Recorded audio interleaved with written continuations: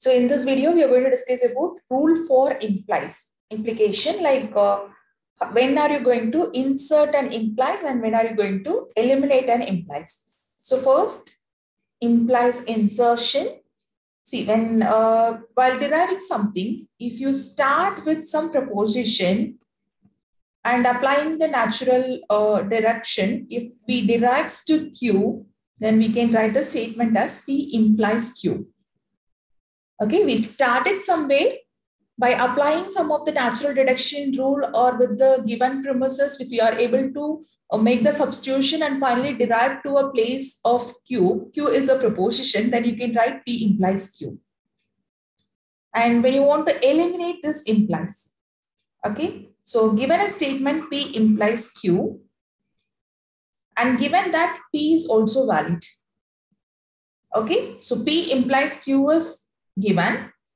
So if P is present, then Q and P is present. So it derives to Q. So to understand this example, I'll just give one, or to understand this proposition, I'll give one example.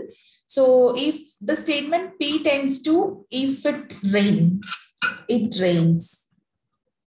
And Q is street get wet.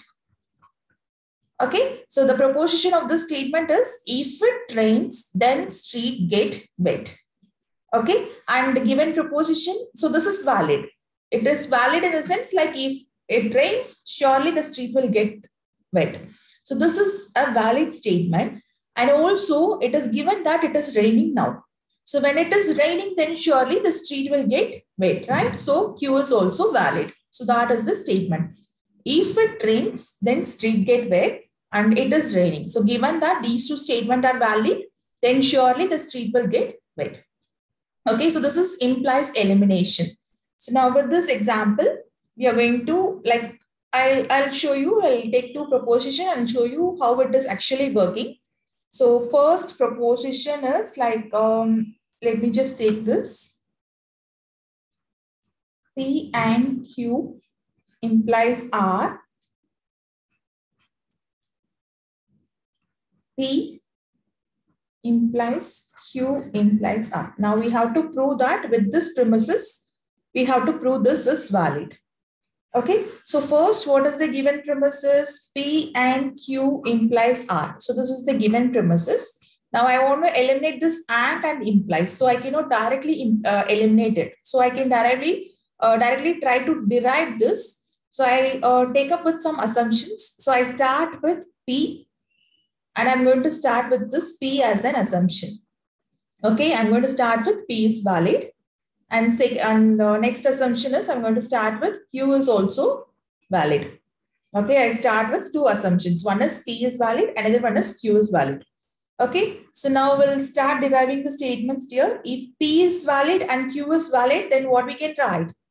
P and Q is also valid. This is your and insertion by combining 2 and 3 statement. When P is valid and Q is valid, I can derive to P and Q. Okay, so now consider the statement negation elimination P and Q is valid, right? So here it is the statement P and Q is there and P and Q implies R is also valid. So here it looks similar to this pattern, right? P implies Q and P is given. So here P and Q implies R and P and Q is given. So with this, what we can prove? R is also valid. Like this is implies elimination by combining statement 1 and 4. Okay. So this actually derives to this, like based on this given premises, like we can make any number of assumptions, but the derivation has to make through your given premises. Okay. So now combining all the statements,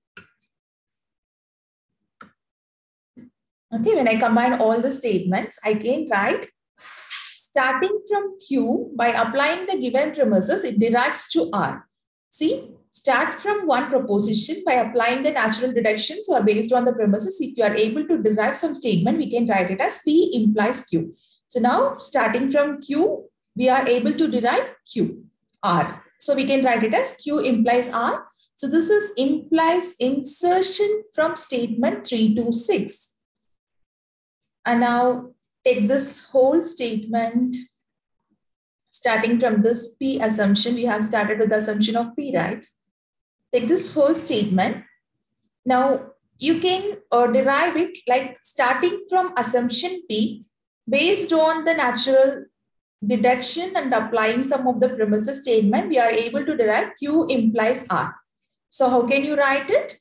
Starting from P, we are able to derive Q implies R. Okay, so this is also implies insertion.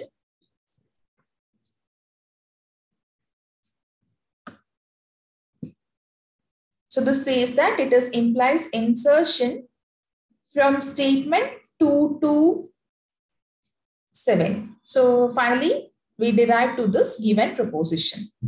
Okay, so this is one example where we have used implies insertion, how to insert your implies and prove it.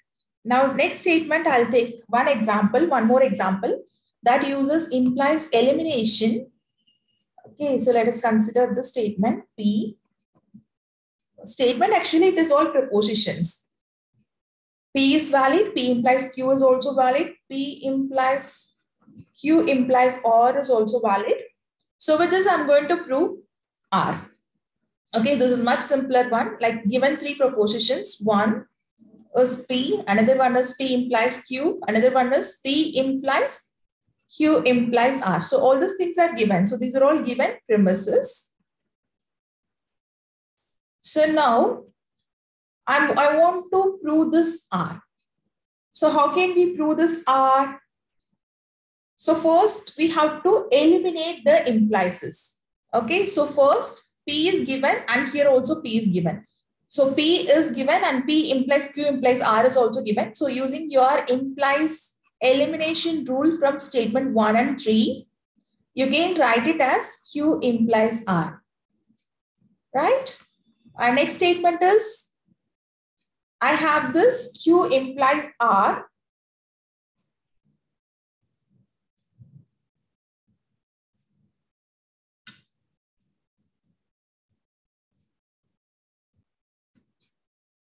So now combining these two statements,